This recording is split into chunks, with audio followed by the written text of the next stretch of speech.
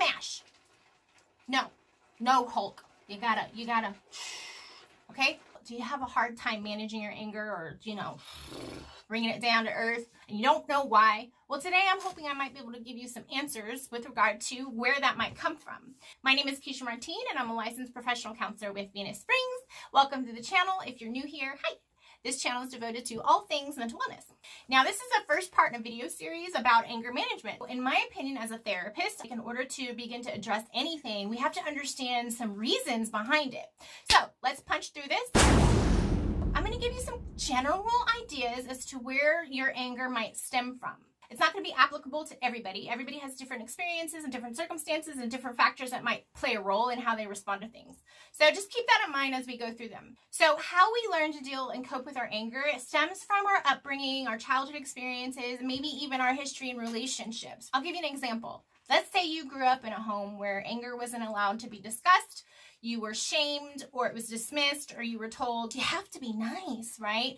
So you learn to just sweep it under the rug. You stuff, right? And that can be typical in homes like that just don't talk about feelings, right?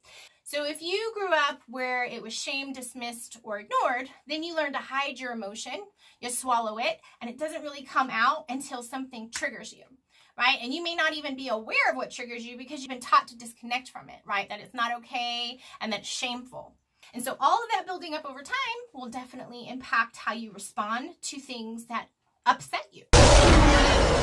Second reason is actually quite the opposite. You were in an environment where it was completely okay to yell, to smash things, to maybe even call someone names, and just basically lash out whenever you wanted.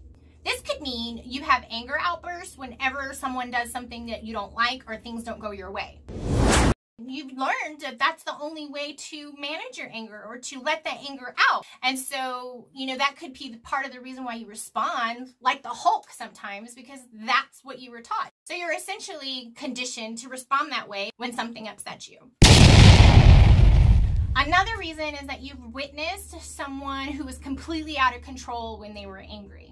This is a little bit different with the environment is like it's completely acceptable to be angry and yell and smash things, right? And this particular one, you grew up in a situation where someone was completely out of control when they were angry. There was nothing that could stop them or calm them down at all. So this could mean that you're now afraid of your own anger and you're disconnected from what you feel. And you might have developed a hair trigger and you're easily set off.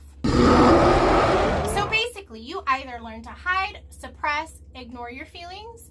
You either learn that you can yell or do whatever you want because it's perfectly acceptable to shout and all the things, right?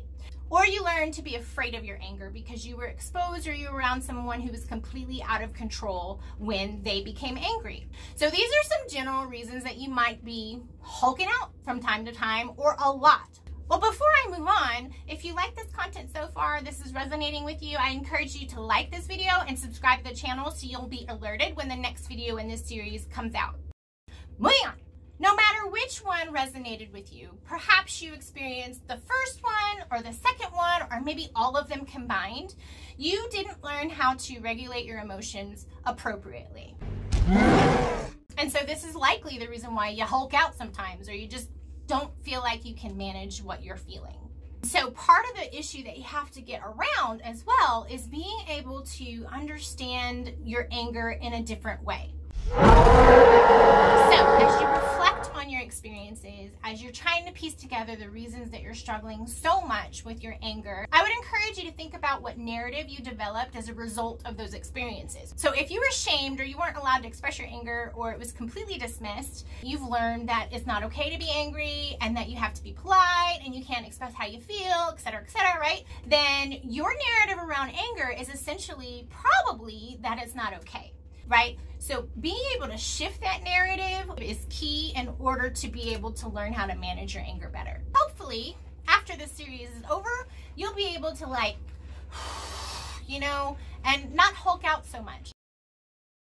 If you feel like you need to dig a little bit more, then I always encourage you to consider therapy and talking to a therapist about what's going on with you, what you're needing, and how you might be able to get some tools to manage things better. Until next time, be well, be strong, and be love.